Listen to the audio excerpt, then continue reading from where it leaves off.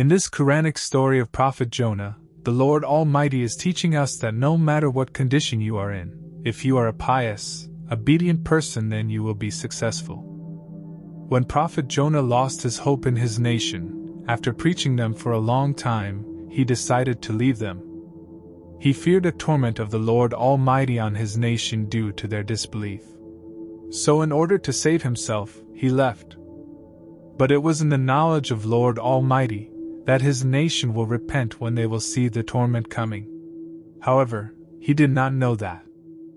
Unlike other nations who used to mock the prophets, the nation of Prophet Jonah was the only one who repented as soon as they saw the torment coming. They were very sensible people. They thought, as there is no prophet amongst them, that might lead to their destruction. When the Lord Almighty saw their wise action of repentance, he removed the torment from them, and taught Prophet Jonah that he made a hasty decision of leaving his nation. Prophet Jonah embarked a boat, but it started to drown when it was in the deep sea. The people in the boat argued that there is someone amongst us who has embarked the boat without a permission of his master. And in order to save us, there will be a draw. Whosever name will come, that person will have to jump off the boat. The name of the prophet Jonah came, as the Lord Almighty wanted to teach him in his own way.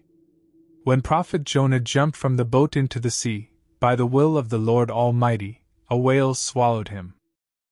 But he did not utter a single word of complaint from his mouth. The Quran teaches us to have good expectations from the Lord Almighty under all circumstances. Associate all the mishaps with yourself, and all the positive outcomes with the Lord Almighty. And know that the Lord Almighty never does anything which is not beneficial for us, even if apparently things might not seem to be in your favor. In the stomach of the whale, Prophet Jonah realized that he had made a mistake. The Quran says he repented to the Lord Almighty in the darkness. He prayed, "None has the right to be worshipped other than you. You are free from all the deficiencies. You never treat anyone unjustly. I am at fault. My Lord." The Quran says, Lord Almighty forgave him and ordered the whale to leave him at the seashore.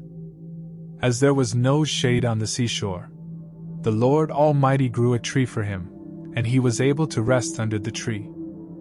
Then the Lord Almighty ordered him to go back to his nation, as he has removed the torment from them. Whatever the prophet Jonah went through, it was a test from the Lord Almighty to increase his rank and to bless him more.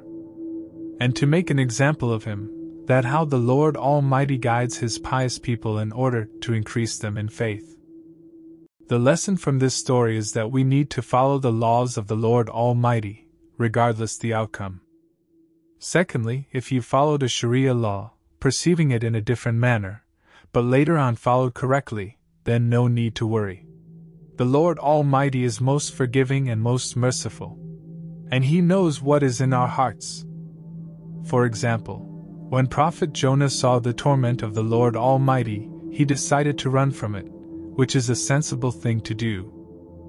But the Lord Almighty taught him that he should not have left his nation. He repented. He did not cry over it again and again that why did he leave the nation, he should not have left, and so on. He just repented to the Lord Almighty and moved on. The scholar says when you have already repented from a mistake which you did, just forget it and move on. Trust the Lord Almighty that He will forgive you. There is no use of blaming other people and crying over it again and again. May the Lord Almighty guide us to the straight path, like He did to His prophets. Ameen.